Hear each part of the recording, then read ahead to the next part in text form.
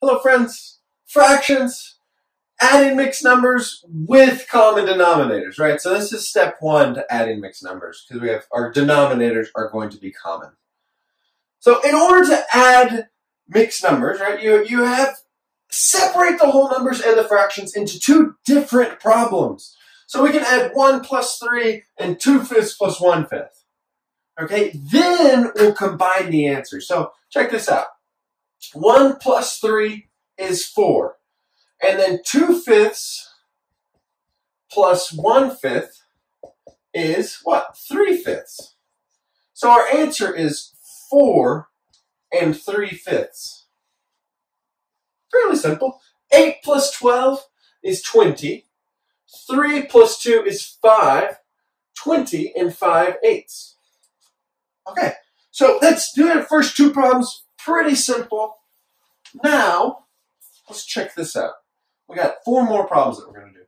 If the new fraction results in an improper fraction, convert it to a mixed number and add the whole numbers together.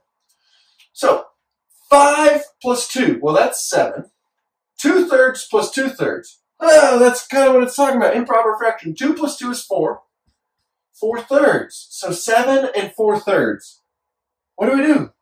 So 4/3, let's just say 4/3 equals 1. 4 divided by 3 is 1. 1 and 1/3. So now I'm adding 7 plus 1 and 1/3. 8 and 1/3 is my final answer. 4 plus 1 is 5. 4/6 plus 5/6 equals 9/6, right? Okay, so 6 goes into 9 one time, right? So 9 divided by 6 one time, and then what's our remainder? 3. Okay, 9 minus 6 is 3. So then we have 3/6. What's 5 plus 1 and 3/6? That will be 6 and 3/6. Okay, and if we wanted to, we could simplify. 3 is half of 6, so 5 and a half. Or 6 and a half. Last two questions. What if you have a mixed number and you're adding it with an improper fraction? It's the same thing. It's the same thing. So you can either convert this to a mixed number now. Okay, we'll do that this time. 12. Okay, so 12 goes into 22 one time. And then what is 22 minus 12? 10. So 1 and 10/12. So now we have 7 and 10/12. Plus. We're going to add them together. So that would be 8 and then 20/12. Okay. That's pretty simple. So improper fraction equals, we'll have 1, right? So that's 20 and 20/12 equals 1 and 8/12. So 1 plus 8 is 9 and 8/12. Final answer. Okay.